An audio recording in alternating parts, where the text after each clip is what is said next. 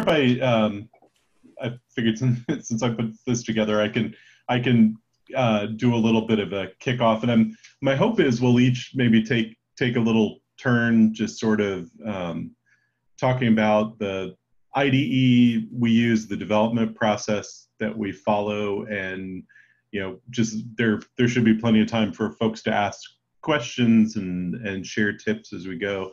I put Eclipse at the top, so Andrea, maybe I'll talk about what I'm doing, and then hopefully afterwards you can tell me how I could be using Eclipse a whole lot better, and then we'll just kind of move through. Then we'll do NetBeans and IntelliJ afterwards. So just I threw a little diagram together just as I was getting ready for the meeting, and I'll show you then my Eclipse configuration. So what I do a lot of my Git interaction, the simple check-in, check-out with GitHub Desktop, and then I do more complex things with the command line. And the latest version of GitHub Desktop, one of the things I'm happy about is it now lets you, within a single directory, have multiple instances of the same repository. So I have a DSpace 5x local repository, a 6x local repository, and a 7x local repository. And the reason why I like having those separate is I have found it really difficult to construct my build path in Eclipse. So what I do is and all of this I'm running on a Windows desktop. I run Maven to build out all the runtime jars, and then I use just a Windows Explorer copy to put one copy of every unique jar into a 5x jar directory, a 6x jar directory, a 7x jar directory. That, in the process of copying into that location, it dedupes any duplicate versions of the same jar file. Then I reference all of those in the class path. So that takes care of the bulk of the dependencies, but I then need to add test frameworks, and I'll admit I'm adding these guessing based on the errors that I see in the Eclipse problem log.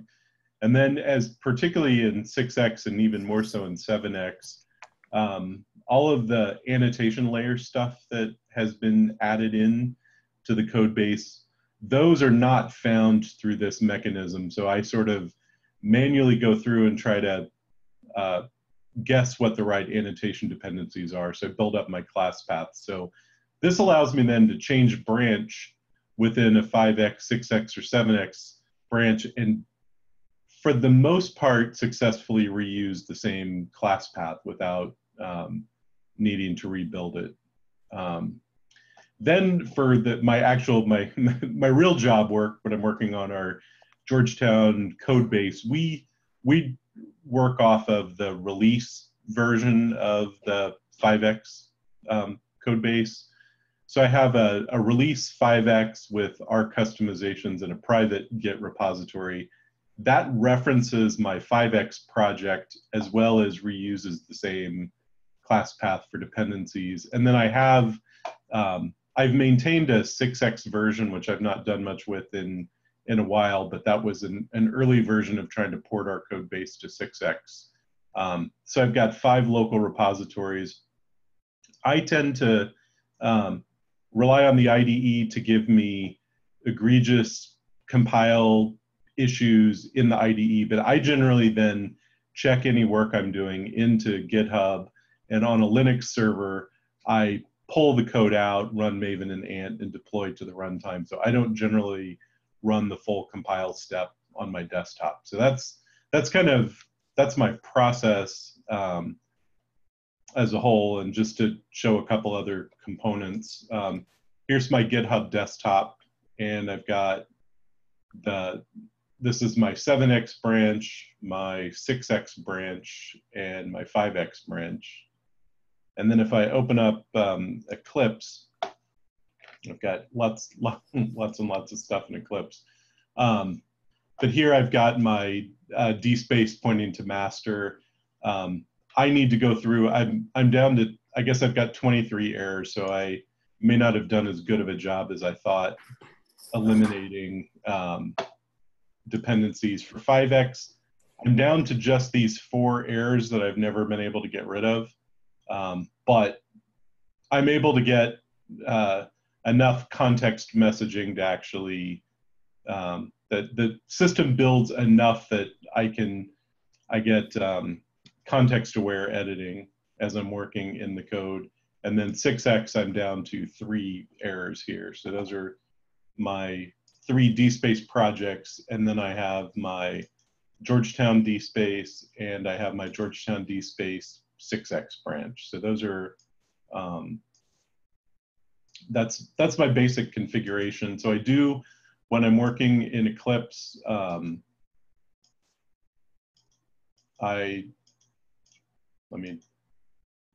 assume many of you have worked in Eclipse, but I will rely on the context-aware or content assist that pops up as soon as you hit the dot. I'll also rely on popping over a class name or a method, hitting F3, and navigating to definitions of different bits of code. This is probably a poor choice of a class to go into. Let me go into collection. So here I can hit F3 and pop into DSpace object. So, you know, I've used Eclipse now for 20 years, so it's comfortable. That's why I keep using it, but I definitely have the sense from different technical meetings that I've gone to that other IDEs are better. I'm frustrated by how much work it is to actually resolve my build dependencies. This is something I wish was working better. That the last piece I'll mention, that something I really like in Eclipse is the ability to click on 2 different directories. So here I've got the DSpace API folder in my master branch, the DSpace API folder in the 5x branch, and then running the compare tool. I think Eclipse just has a really nice and really convenient compare tool. So particularly, I rely on this heavily when I've done minor version upgrades of DSpace. I'm generally comparing like 5.8 with 5.9. So I've got 2 instances of DSpace running, and then based on the differences I see, I'm manually choosing what to pull into my Georgetown branch to apply particular diffs. So that in a nutshell is kind of my Eclipse workflow. I don't know if folks have any questions.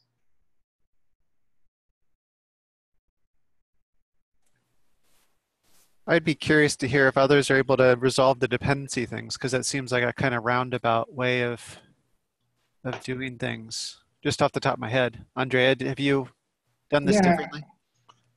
I have just 2 questions to be sure to have understood the most important part. Do you run the DSpace web application inside Eclipse, or you move and copy on an external Tomcat? No, I always am running on our Linux server, so I purely do enough development. I check in to Git. I probably check in too often, so I end up with messy commit histories. But essentially, anything I want to test, I check into GitHub and then pull it out over on our server. Sometimes if I'm modifying like XSLT code, I'll manually deploy from the editor to the server and test those directly. But if I'm dealing with the Java code, I check it in and then pull it out on the server. Okay, so the other question from me is, which version of Eclipse do you use and which edition? I am using the basic Java edition, and let me see what version I'm running. Neon 1A. Okay, I see. So I don't know, Andrea, would you want to maybe share your desktop and talk a little bit about how you use Eclipse? Yes, of course. All right. So I'm trying to do that. And I see a few additional people joined us. Hello. We're kind of going through platform by platform, so we'll give folks a chance to, if you've got something you want to share, jump in and share your experience. Yeah, I really appreciate your initial slide. I think that is very useful to understand the whole picture, and I see a lot of similarity. First of all, about the difficult part to manage the class path in Eclipse, and the difficulty to deal with different versions of the space. So we shared the same approach than you about DSpace 5, 6, 7. We have different folder where we clone the different branch. And also we use different Eclipse workspace for each version. So essentially our optimization is focused on reduce as much as possible the activity that Eclipse do, because Eclipse spend a lot of time building stuff and update everything that is needed when you make also a small change. So our major goal is to be able to fastly check locally all the change that we do. So our ultimate goal is to run DSpace inside Eclipse. So we want to have a full debug experience locally in Eclipse before to move to staging and production environment. So of course, when we are satisfied locally, we can go to deploy on the developer's stage server on Linux and things like that. Okay, so the other thing is we try to update Eclipse as often as possible, and we use the web developer edition. There are still something that we don't like. We are really not able to solve the issue of Eclipse. So we do something that probably is not formally appropriate, but at the end is a lot of save of time for us. The first one is, for instance, we disable validation of Eclipse all the time, because validation on DTD and specification or AJB and things like that only slow down your Eclipse. But at the end, we don't see any added value on use such feature. Or the balance between the added value and the time that resource that this plugin consume are too much. We don't use the Git plugin for synchronize Eclipse with Git, but we prefer to use source3. So, okay. So this is my source3 that is a desktop client from Atlassian. Is free. The only issue that we have with source3 is that is limited to Windows. So our developer that use Ubuntu need to have a different solution. Quite often they just use the command line. So it is important for us then in the settings of Eclipse, we disable the Git plugin. So as the web edition come automatically with the Git integration, we disable we typically disable the automatic share of the project and the track of each branch imported. This avoid Eclipse to continuously check for change of Git and things like that that happen outside Eclipse on source3. Then that essentially we are able to import the existing Maven project as Maven project. So we use the Maven to Eclipse plugin that is bundled with the web edition of Eclipse. And the only issue that you have when import project using Maven is then several plugins are not recognized. Most of them are related to the native TUASCII plugin of Maven and the other stuff related to post-processing the resources. What we do is to disable these plugins into Eclipse settings. This means that we don't run exactly the same code that will be built when we deploy on the server. For instance, the WebXML is not automatically processed by our Eclipse. So if you open the DSpace Solar WebXML, here you have some placeholder that are not automatically resolved when Eclipse deploy to the internal Eclipse. Our way to work around that is to change the configuration of the bundled Tomcat in Eclipse.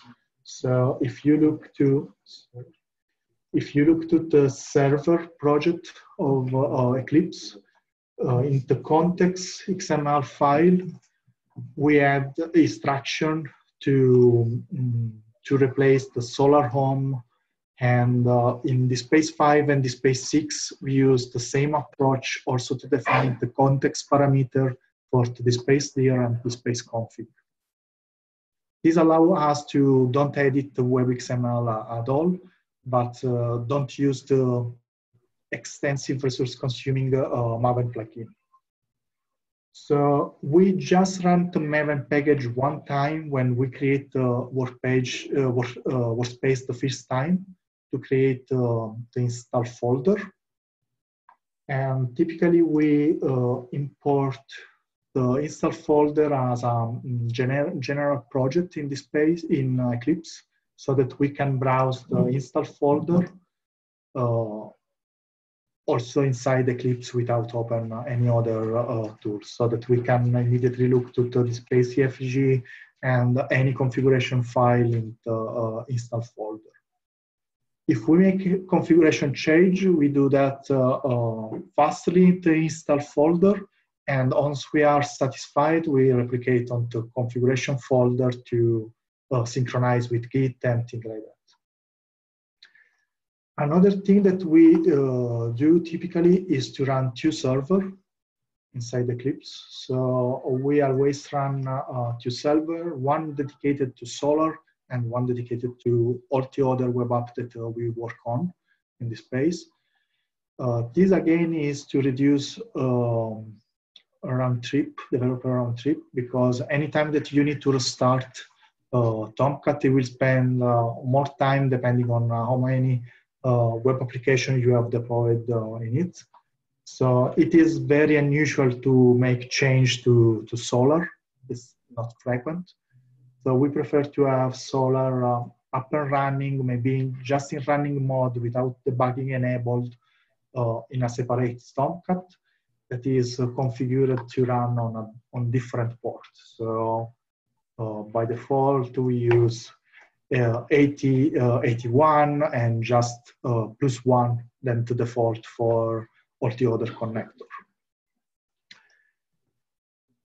And that's almost all. So what I can show you that I think that is very nice is I'm now running all the servers. So I have Tomcat running with the DSpace 7 REST API. And I have also Solar running on the other server. So I can switch to the Solar console. And you will see here that unfortunately, it took a lot of time to start. So Solar take more than 40 seconds. And basic Tomcat server where we have the REST API, TOI, and maybe other web application will take longer. So in this case, close to 2 minutes. So one thing very good for us is commercial tool that we use in Eclipse that is named the JRebel. That allow you to update your source code without the need to stop Tomcat, redeploy, and restart Tomcat. So it is a tool that acts at the level of the virtual machine, changing the class loader, and is able to inject at runtime any change that you do directly in the running environment.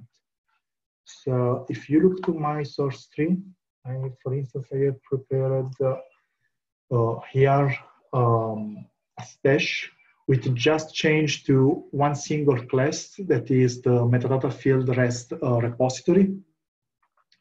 So this is the current code that we have on to master that essentially allow us to have API to find all the REST, all the metadata field. So if I go on my localhost and refresh, here I have 142 field in my registry. So what I can do here is to change the code directly. I will just apply the stash.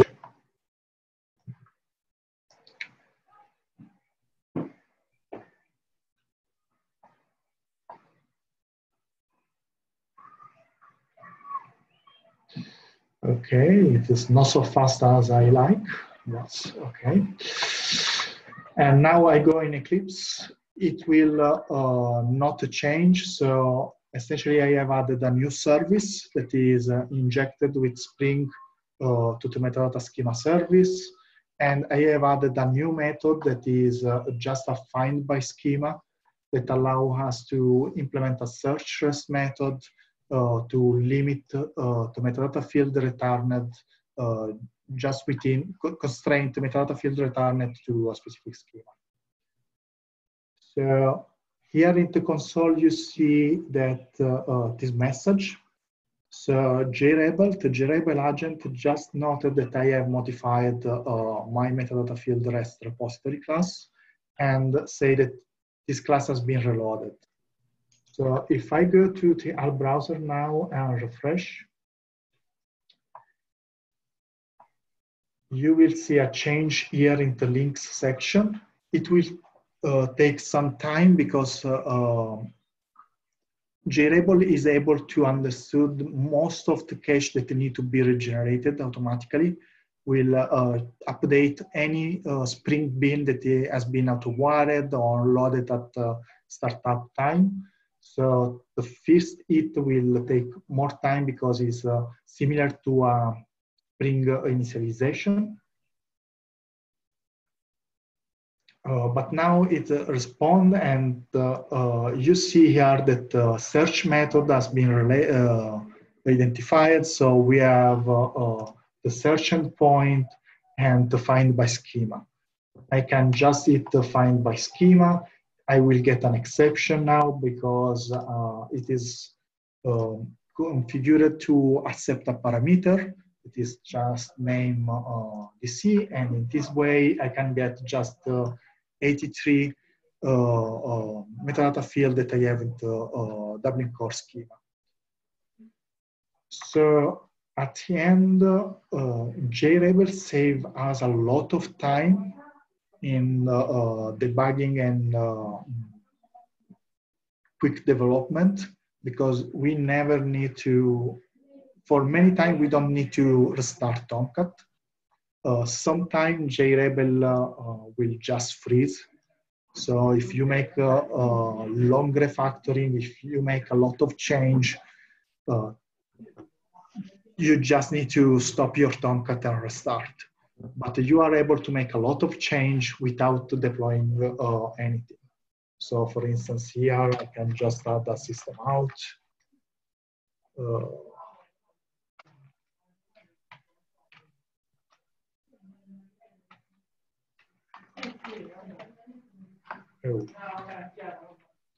So say hello, and I save. JRebel notes that I have update again the class, and if I hit the method again, I should get the system out.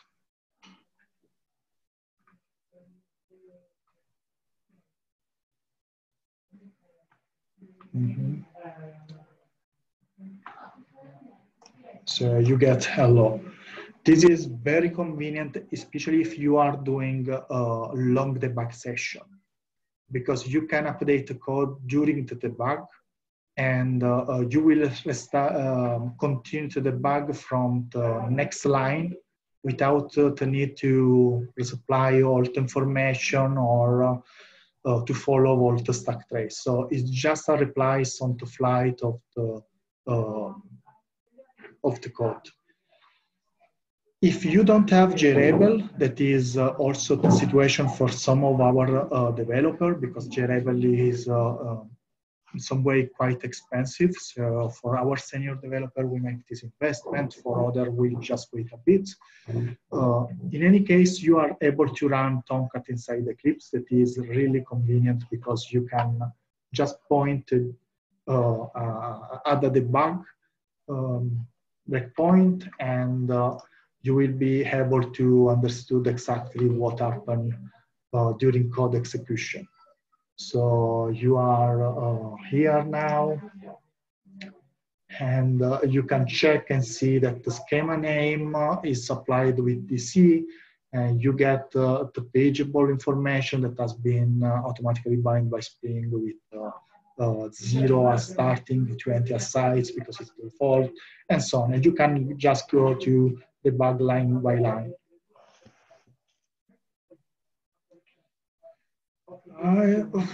The other thing that I can show you is our way to run a script that is also related to the issue with the class path of Eclipse.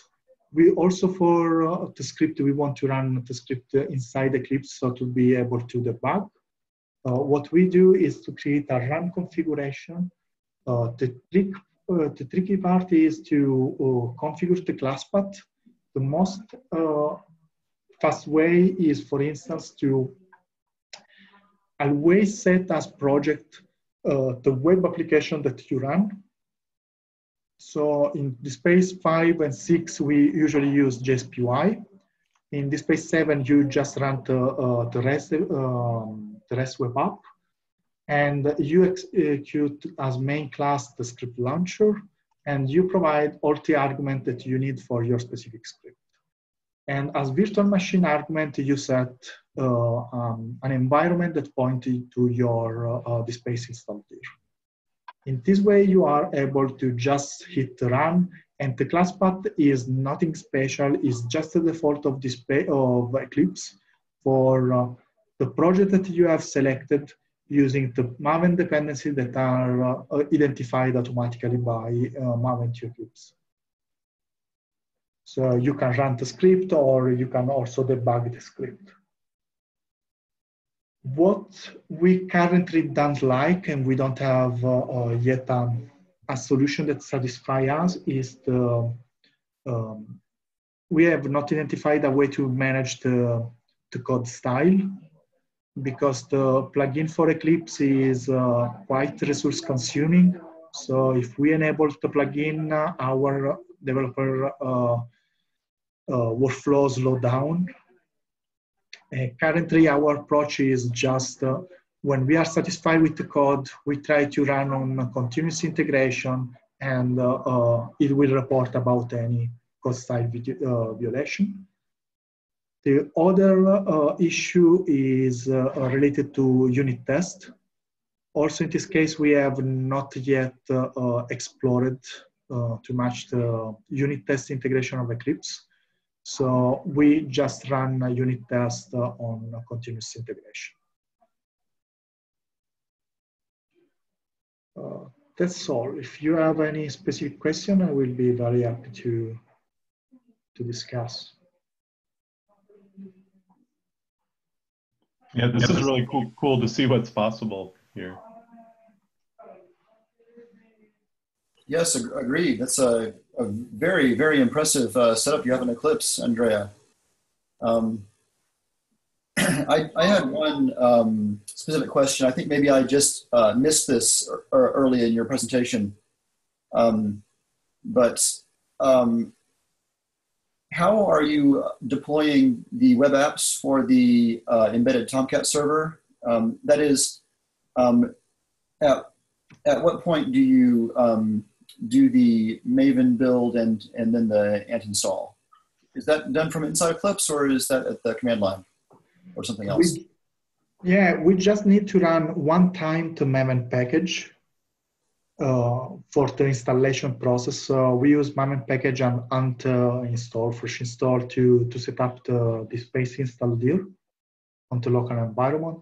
And after that, we never run Maven from Eclipse.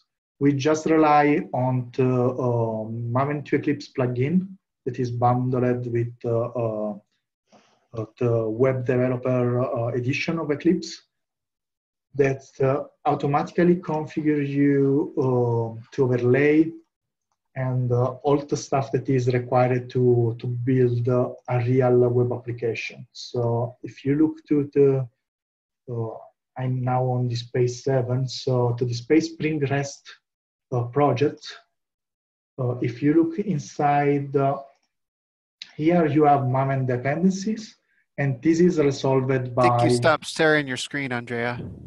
Oh, so we sorry. can see it. Yeah, sorry for that. Okay. So I have this DSpace Spring REST. So the process is we import an existing Maven project. So when you start with an empty Eclipse workspace, you need to run import and say existing Maven project. And you will point to the root folder where you have checked out the DSpace source.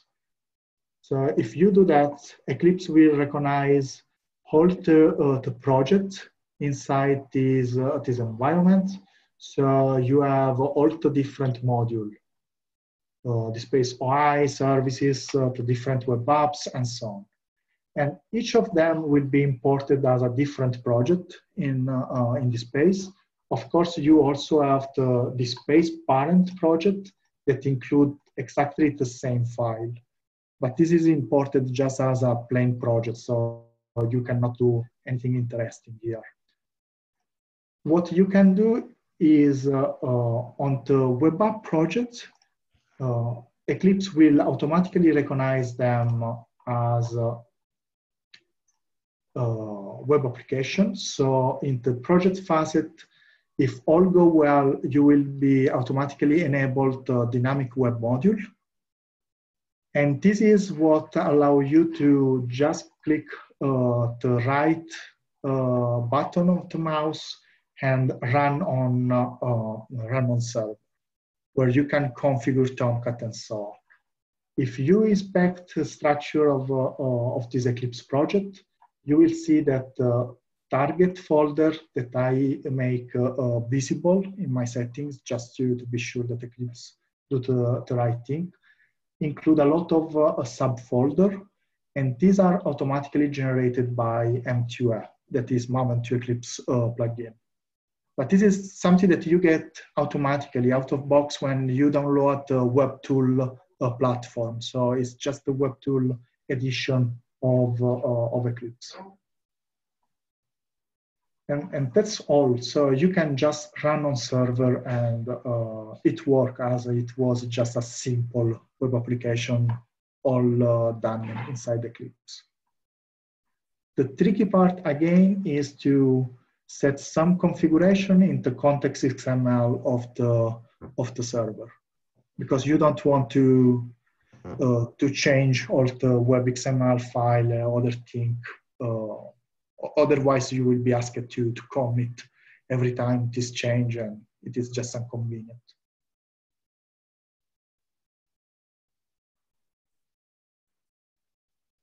I have answered to your question, James? Yes, that's excellent. And as a matter of fact, it leaves me perhaps with even more questions. So when you go into your servers and you configure your Tomcat with the context XML, does that enable your embedded Tomcat server to actually serve the web apps that Maven itself is generating rather than what Ant has installed for you? Yeah, this is the only thing that you need to do. I see. So, okay, very so interesting. this is what you need for Solar. And for the DSpace 5 and 6, you need another element that is named, I think that is parameter, where you set to DSpace.dir and DSpace minus config. That are the two attributes that DSpace 5 and 6 have into WebXML. It is important to set override to false. This is in some way counterintuitive, but if you look to the documentation of Solar, this means that as this is the configuration inside the servlet container, this override said that the web application is not allowed to override this setting. Otherwise, what you have into WebXML win over this configuration. Yeah, it should be like allow override. Yeah. Yeah. Interesting. Okay. Wow, that is very very cleanly set up. A little bit of complexity to it, but it's a very nice arrangement. Yeah, I need to say that we are very happy when it works. But if you look to, if you search on Google, you will find a lot of thread about the Eclipse dance. That is, sometimes something goes wrong and you don't really understood why it stopped to work. So typically what you need to do in this case is to, first time you try to clean all and have Eclipse to rebuild of the source. The second time you will go to right click and use the Maven menu to say update project. You select all and force an update over everything.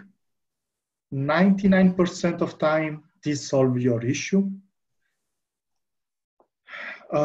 Sometime, I don't know exactly, one time every 2-3 months, you just need to wash your Eclipse workspace, do that another time and it will work. But yeah, if you do a lot of developer, this is the fastest way that we found. Another important trick is when you change something, maybe on source tree, Eclipse not always recognize the change. So you need to hit a refresh.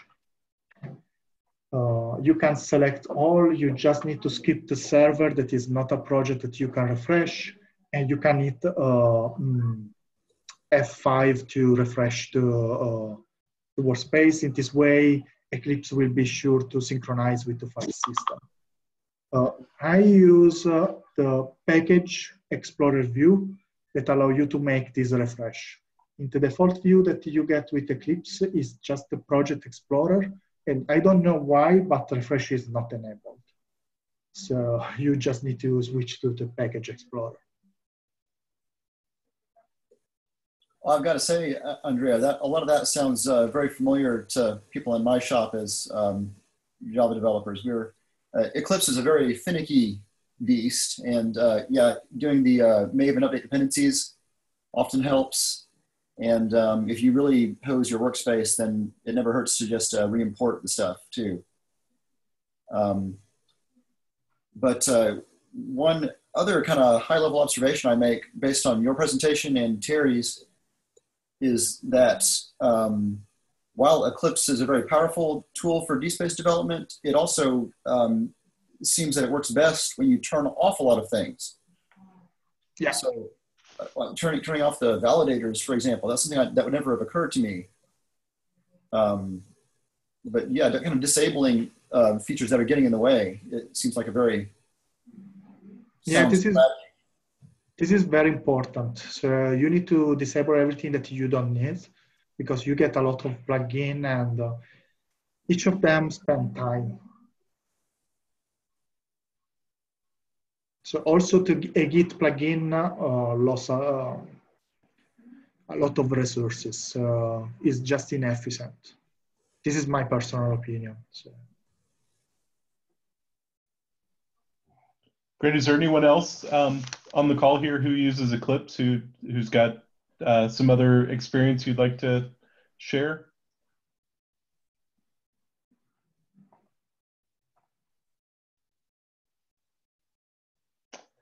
All right. Well, how about let's talk about IntelliJ next, and then Mark, maybe we'll do NetBeans at the end. So I think Tom, would you be up for sharing a little bit about how you use IntelliJ? Yeah, sure. I'll try to share my screen.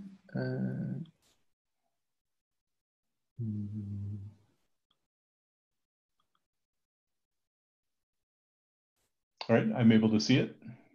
Okay, then we'll probably need to fetch things to... You still see it? I can. Okay.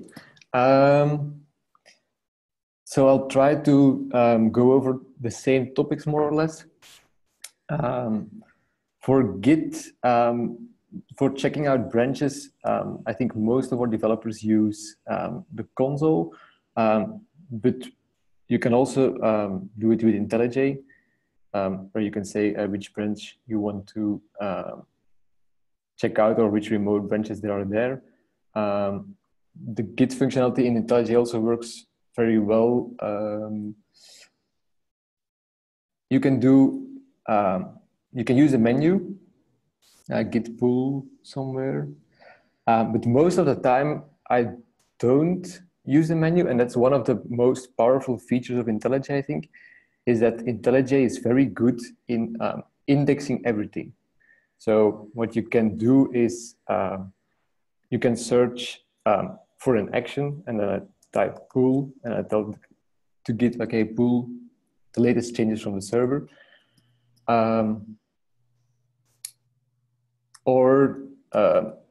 It also works well for files. For example, the thing that I almost use every day is, suppose that is the feedback screen, and I want to know where this message is, or what the key of that message is. So I copy it, and then you can do in IntelliJ search in path, and then I tell, okay, find me this string, and it's almost instant that it finds it. It's really, really, really fast. And that was, I switched from Eclipse to IntelliJ 4 years ago. And the search capabilities of IntelliJ are incredible. Also, for example, if we try something else. So for example, I want to know where this class, CSS class is defined. I just go and then tell IntelliJ, hey, search everywhere, and then it instantly finds all the places where that string happens. You can also say, hey, I only want to search for CSS files, and you get those. So that's, yeah, a use case we have a lot, because the client asks, hey, I want to change this message on that screen, or I want to have that button in a different color. So being able to very fast find the place where it is defined is a huge advantage. It also works well for files and classes. So yeah, you can search for the group DAO, then it finds that one, or you can do with capital letters. So you only have to do that. And then I can say, I want to go to line 30 of that file. And then you go to line 30. So if you have a null pointer in file X on line 50, then you can just directly jump to that file. It also works for regular files. Then you have to use the,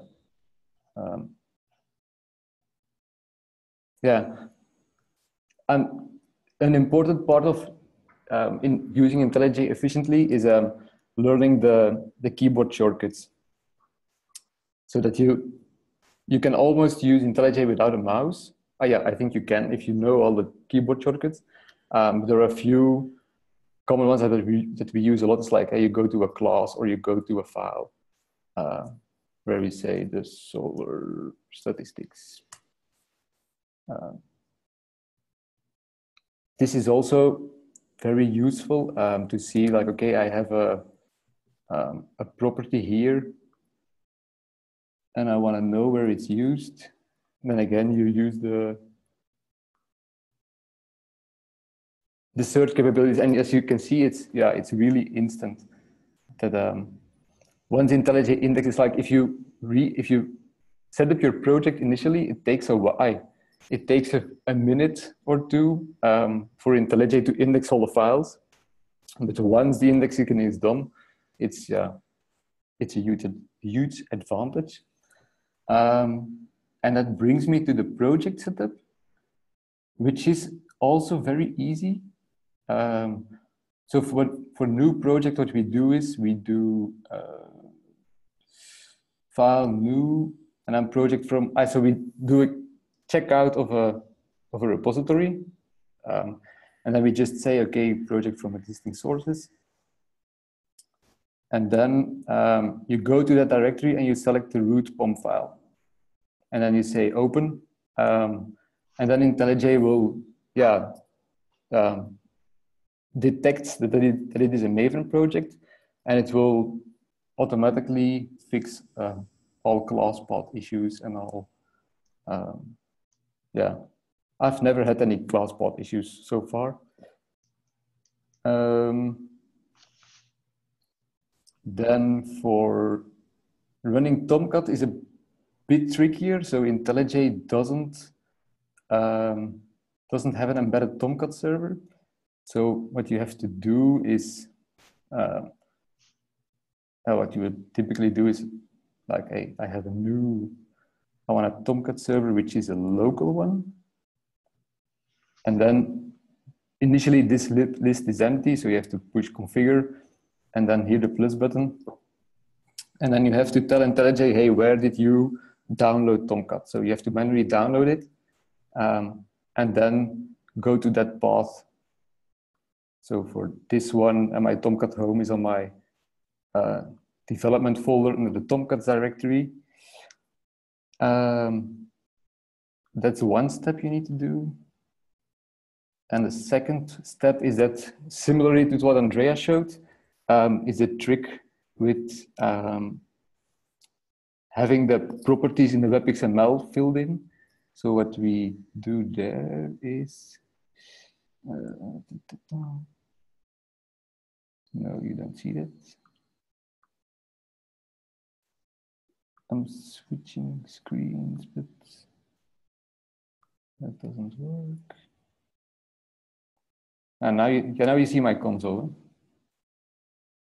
So what we would do here is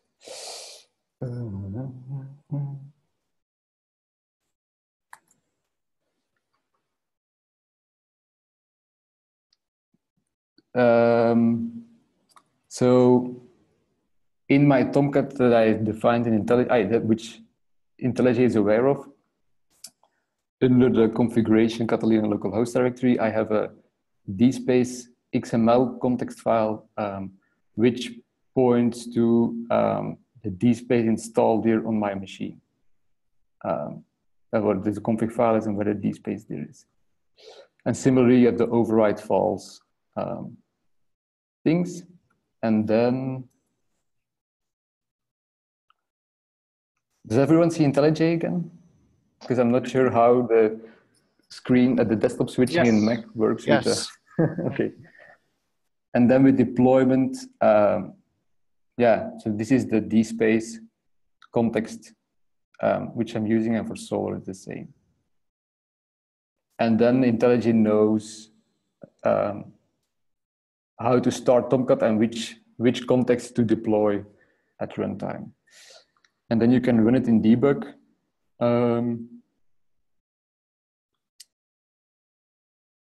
So similar to Andrea, you don't run the ant task. No, we do, because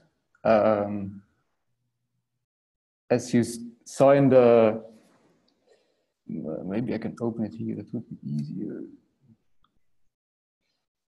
So let's go to,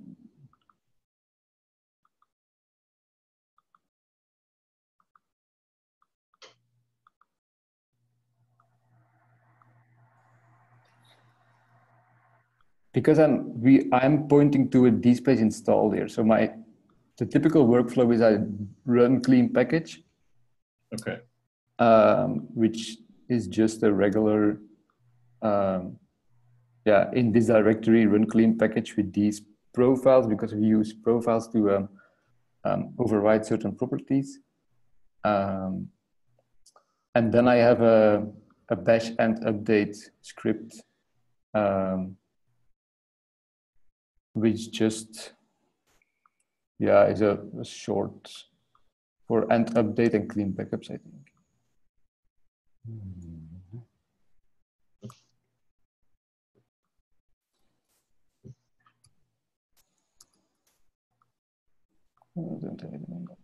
Yeah, it's just end update. So it updates the DSpace installer. But the thing, what you tell Tomcat here, this is the actual var that is made. So I can say, these are the vars that IntelliJ detected. So what this XMLUI artifact corresponds to this XMLUI folder. And in that folder, the web XML, in this case it did.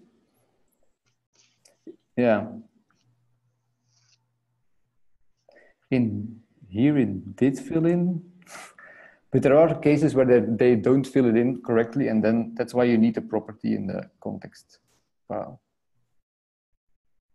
So we run and update because configuration files are still retrieved from the actual install there. But the web ops itself are loaded from the target directory within the module. That sounds confusing. Yeah, that sounds a bit confusing. No, it's helpful to see there.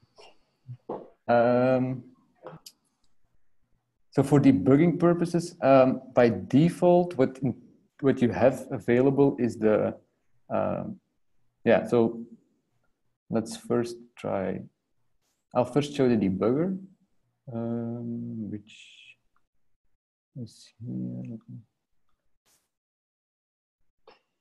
See, I'm still alive.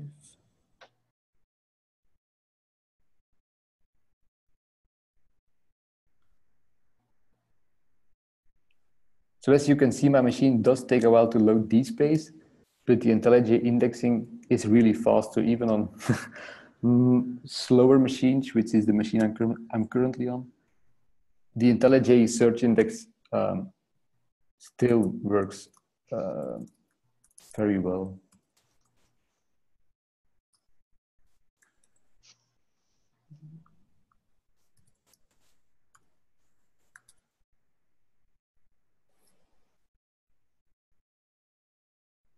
So this is actually, the Tomcat is not embedded in IntelliJ, but IntelliJ does fully manage it.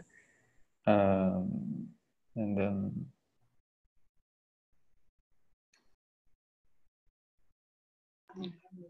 I have to wait. So what I wanted to do was create community,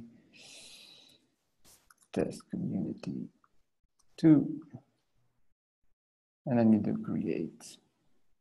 So now I'm in my debugger where you can see the the variables, and we can, yeah, you can step over it, and you can step into a method which is the same, which is present in all IDEs, I think. But the cool thing is also that you can, like, okay, we see that now I'm an admin because I had an ePerson object. But now you can do things like drop this frame. So you can do a step back in time. So we drop and we're back at one level higher. We can even take it. We can also drop this one. So I can, and here I can say, okay, now suppose you can start to manipulate the memory to check why the bug occurs or how it happens. So one thing is that, like, okay, suppose we don't have an ePerson. So now my ePerson is 0, and then I can play again, and then you will see it. Yeah, okay, I'm not authorized because I erased myself using the debugger. Other cool things that are helpful are yeah, that doesn't work anymore.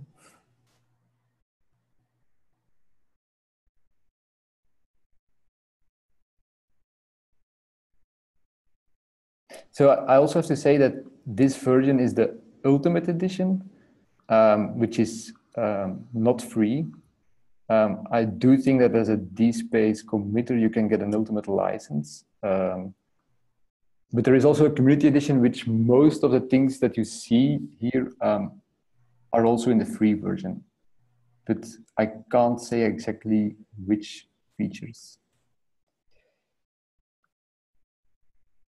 One thing I may remember from, I installed the Community Edition first, and I think the context-aware editing wasn't available in the free edition, and so that was then, I reached out and Tim mentioned the available licenses for yeah, I think like the basic code completion is still available. I think if you want to have Spring might be already only for the advanced Spring functionality, might not be in the free edition. So another cool thing you can do is you can evaluate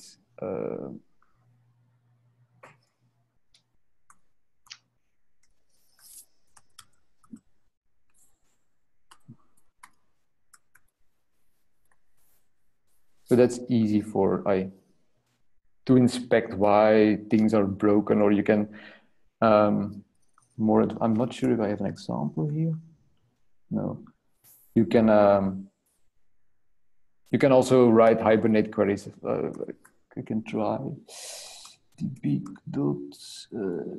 session factory. Good.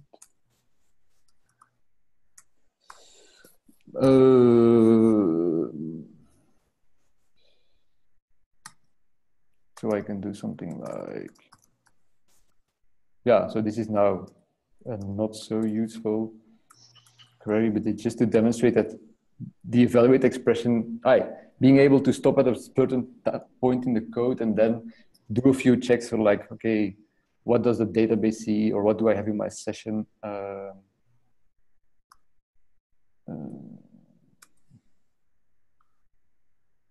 That's okay, there is one ePerson in my database.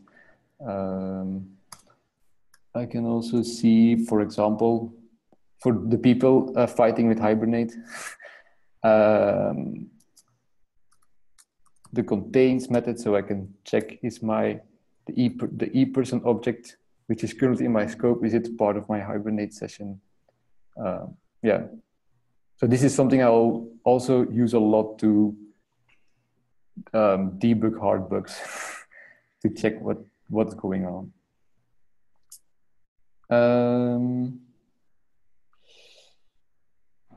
Let's turn my breakpoints off. So besides Tomcat, you can also debug DSpace scripts, which is similar to what Andreas showed, which is we call the script launcher. We need to tell we need to tell it where the DSpace install directory is of this DSpace instance. Then the command to run. And then for the class path, we just use the global DSpace. This is not a parent, but the one below. And then, IntelliJ figures out which libraries to add to your class path. I see we're running out of time, so I'm going to go a bit quicker. One other cool feature, and I'm pretty sure this is only for the Ultimate Edition, is the Database Explorer. So you can also use IntelliJ to attach to your data, inspect your database directly, and you can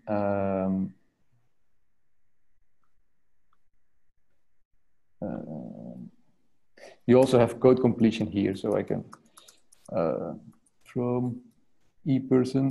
So IntelliJ also indexes your database schema, and you can where email is, and then so that's also very powerful. Easy to if you don't remember the exact column names, and you don't have to leave IntelliJ to do it. Nice. Then about unit testing.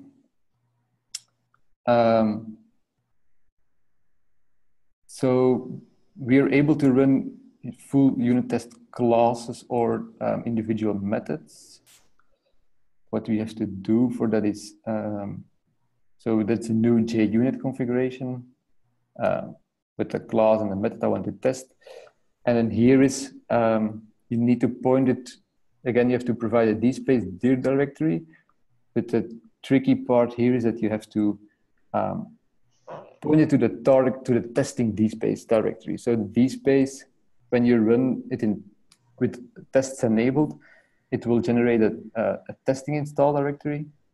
So you have to pass it that, and then, just use the same class path.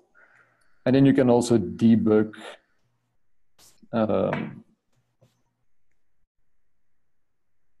debug unit tests. So we'll use it listener. So suppose I want to have a debug point here, and we run this in debug.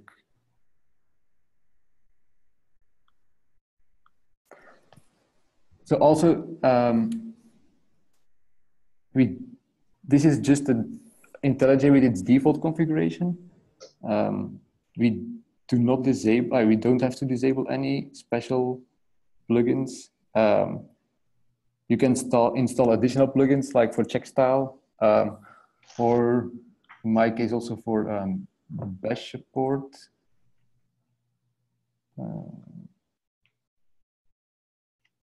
IntelliJ. So while it's running. And so you can also add support for other languages to edit. Can I ask you a question? No, sorry, that's not allowed. Of course, you can ask a question. If you change something, maybe just add a system out, your workflow need to run the clean package, or that was what I also wanted to show. Yeah, so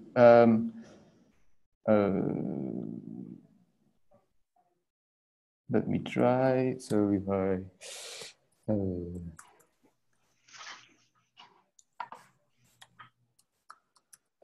so as long as you don't change any signatures, you don't have to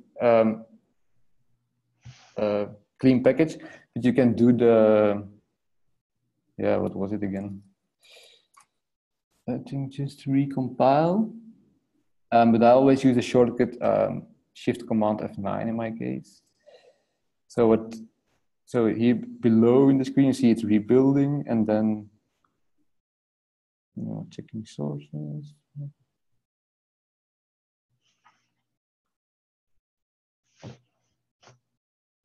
And now you see it class reloaded.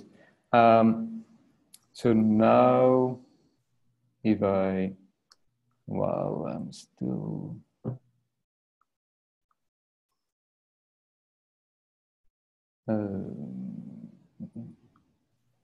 point was.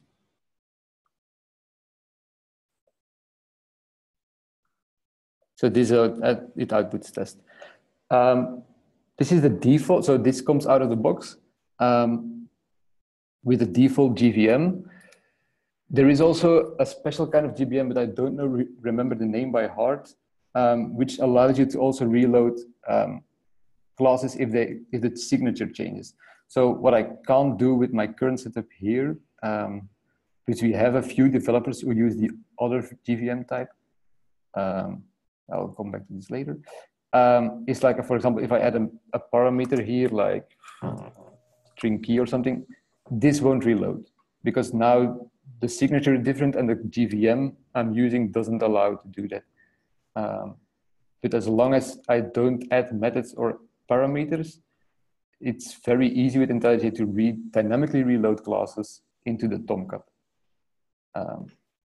I'll have to look up the other GVM which has even more advanced things, but yeah. Okay. This also works for JavaScript files or Cocoon XSL files. Okay, if you change the signature, you just need to build and restart Tomcat, or you need to run Maven clean package? By default, we always run Maven clean package again. Just to be sure, especially if we changed a lot of things, we tend to use just Maven clean package and update and restart Tomcat. In theory, you could do you could do the rebuild if you. I'll need to test that, but How much time it take to Maven clean package on your laptop? Yeah, it depends. Maybe it's better in the one. So what?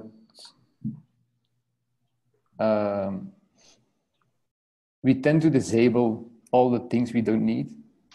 So minus RDF, minus DSpace sort, minus rest, minus sort 2. Okay. So it only builds the API services and in this case rest. So that already speeds up a lot of things. Yeah, but then it still takes a while. So yeah, but for small changes, you can you can reload them on the fly. This is the debugger of my unit test, which stopped in the solar usage event listener for my bitstream download. That's to illustrate that. Was there something else I wanted to show?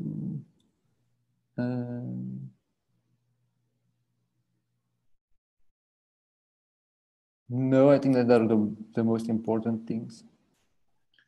Well, thanks. That was really, really cool to see.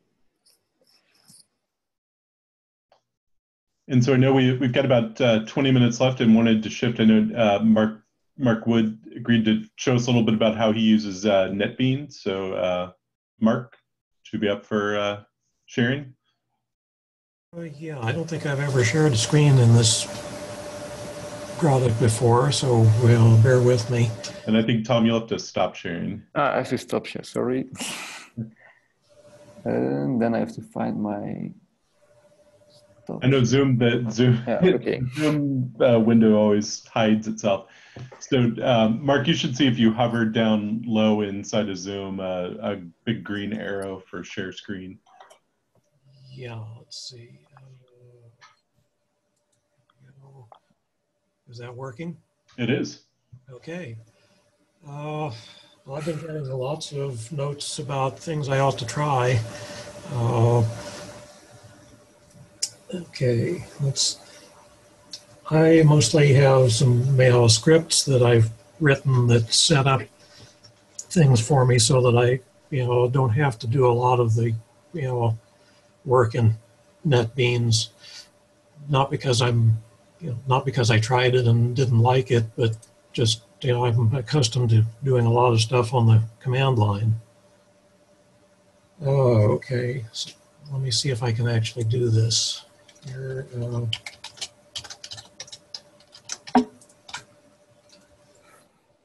I just have the, the one directory tree here for stock DSpace, and I have another one for, local code. Let's see.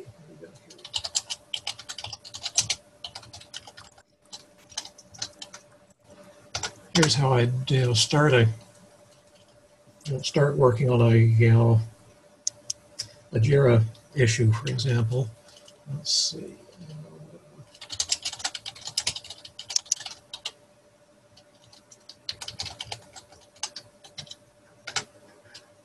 Yeah, this one's already up to date.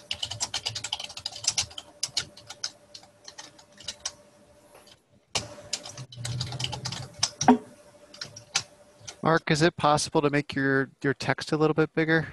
Oh, At least on my end, it's kind of hard to read. I don't know if other folks can see it, but it's a little bit grainy on my end. oh, sorry. Let's see.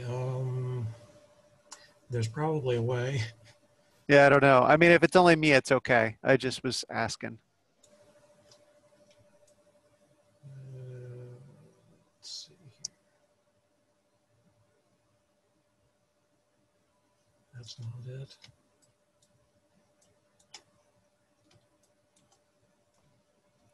Are others able to see the screen okay? It's not very big, but it's not green for me. It's white. Oh, no, not green. I said grainy. I'm sorry, grainy, Oh, kind of sorry. like blurry. It's blurry on my end, but maybe it's just my screen then. Oh, here we go. Let's see. Is that any better? Yeah, That's already better. yeah, it's slightly better for me too. Looks good. Even better. Okay. Let's see.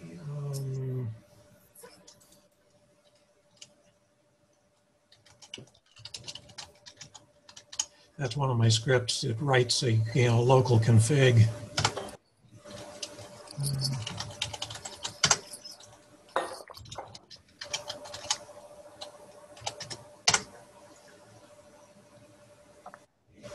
Most of that's boilerplate. It just fills in a few things based on the the name of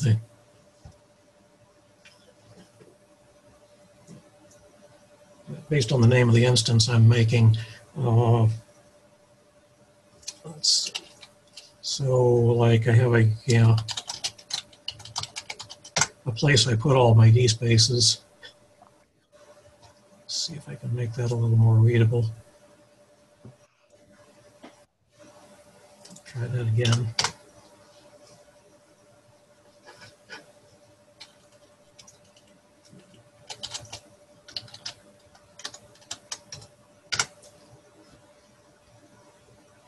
Okay.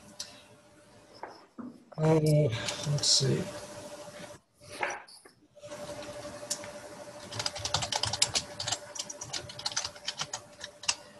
Another script that makes a hard link to that as local.config, so that I can have several of these.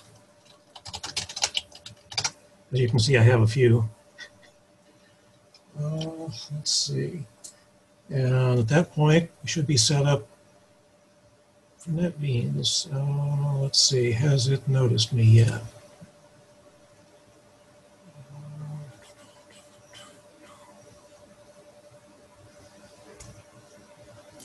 Oh, great, now I'm lost. Kernel, yeah.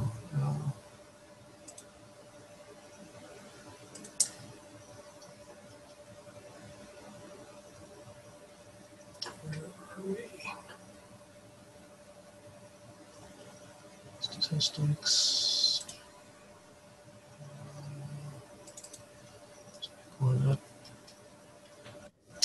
Okay, I don't know if it's noticed yet that I am in a different branch. It hasn't.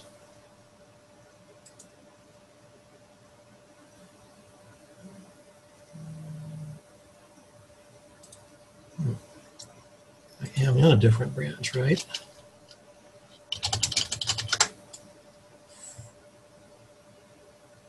Oh, no, I haven't switched to that yet. Sorry, I'm not very organized at demos. Okay.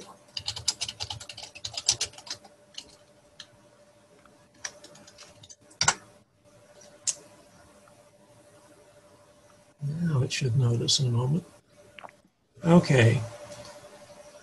NetBeans keeps an eye on what branch I'm working in. Let's see. It is possible to use, you know, let's see. Oh no, where is it gone?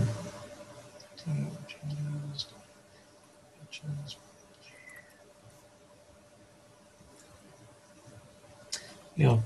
Okay, I have a a plugin for Git, which is why it's noticing what branch I'm in. There are all the usual tools for doing that stuff in NetBeans, but I haven't used them enough to be confident yet, so I still do most of the Git work on the command line.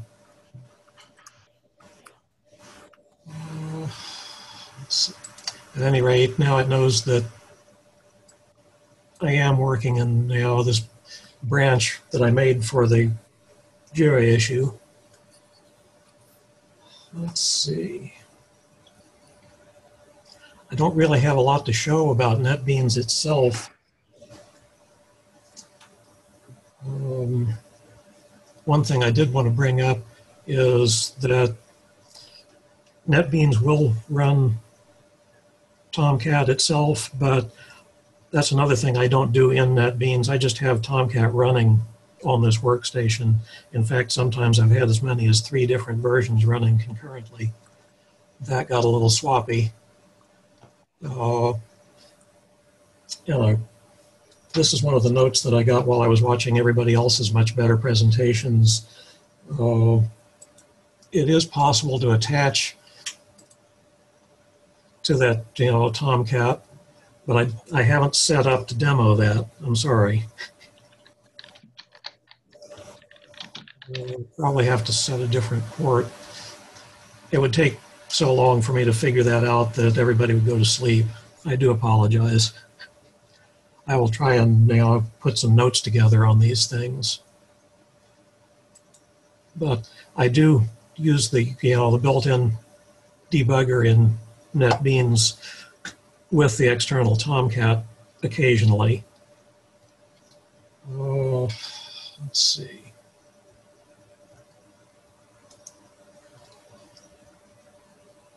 Oh, come on now.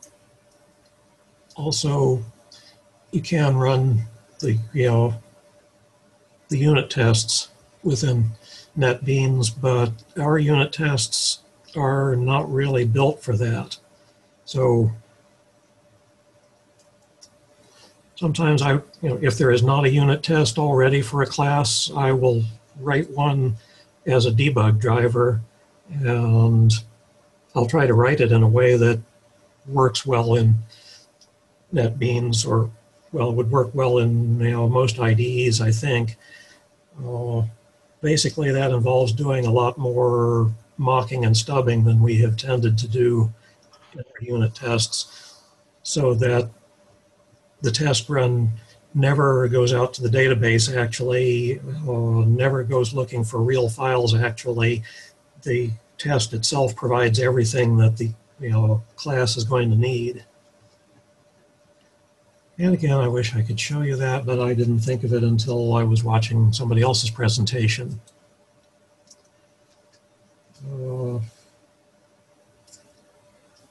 Okay, since I'm using an external Tomcat, I do use the Maven clean install and fresh install and update quite heavily. Let's see. Going back here. And Mark, are you pretty happy with your tool sets, or are you contemplating making any switches? I am happy with the way it works, but I've made some notes on things to try. I'm going to try running running Tomcat from NetBeans. I just haven't given it the time that it needs to get it working properly. Let's see.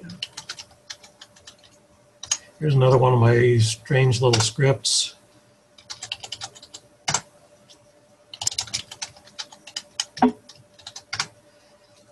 That makes several contexts that I can drop into Tomcat.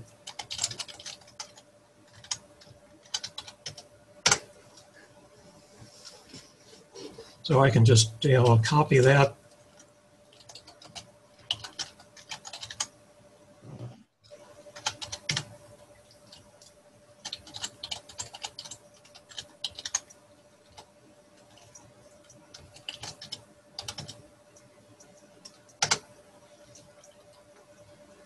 Let's see.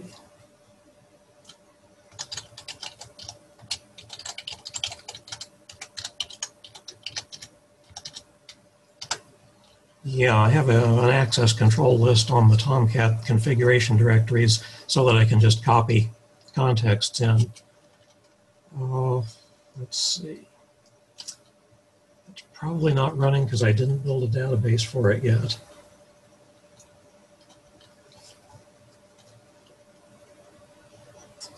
But doing it this way, I don't have to restart Tomcat very much because I can just touch that file that I just copied in there. When Tomcat notices a few seconds later that the file has changed its write date, it'll reload the application. And that takes less than a minute. Let's see.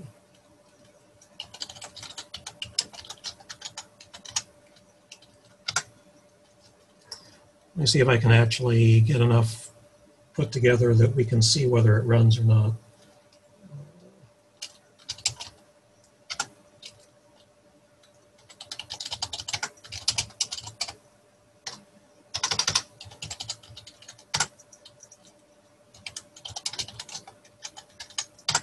This is one thing I haven't automated yet, and I really want to write a script to do it somehow. Let's see.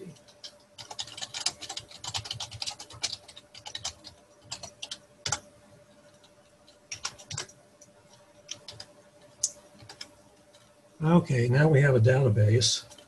So maybe that thing would actually do. But we're about out of time and I haven't built it yet. So there's nothing to to see. Well, thanks for showing us this as another option. Interesting, all the common challenges and approaches we've got across the different IDEs. Okay, there's a couple of minutes left. Is there anyone who has a question about NetBeans that I could answer, perhaps?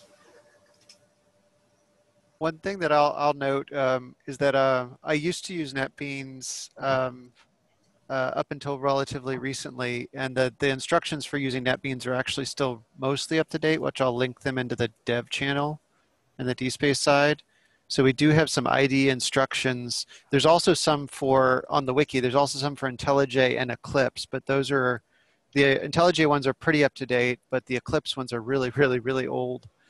But this might be an area that we could start to gather more notes and just even like potentially restart these pages, recreate them to some extent, because a lot of the information there is kind of outdated. But I just want to forward that along as like another resource here. And NetBeans, those NetBeans instructions include how to run DSpace with Tomcat and NetBeans, because I used to do that up until recently. I think my only frustration I ever ran into with NetBeans is I found it really slow in terms of re-indexing things, but that might have just been how I had things set up on my end. So eventually I got frustrated and felt like it was just too slow to boot up and moved away from it. Yeah, starting NetBeans does take a minute or two. I have a lot of plugins loaded. However, I switched to NetBeans from Eclipse because somehow it was getting into a state where regularly it would take an hour or two to start Eclipse because it was rebuilding everything over and over and over. It's probably better by now, but I switched to NetBeans and never looked back. But I might try IntelliJ one of these days.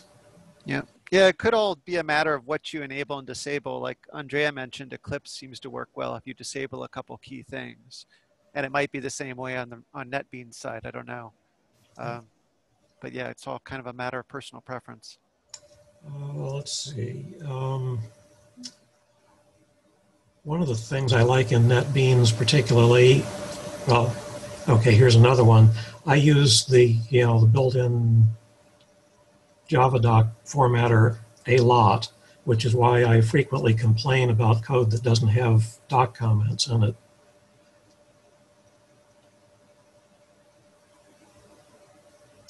Like that, for example. I hate seeing JavaDoc not found. Okay, the thing I was actually going for, though, was, let's see, what we got here.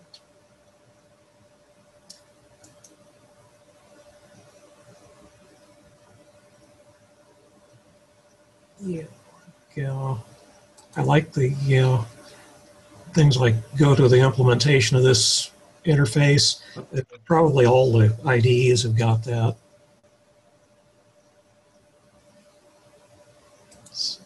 And I'm already there.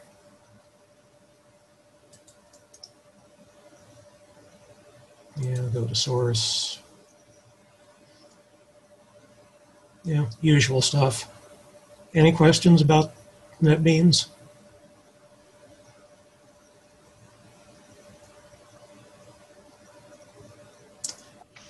All right. Well, thanks, Mark. And I'll mention our meeting next. One of these meetings is May 15th. We're going to talk about running DSpace inside of Docker.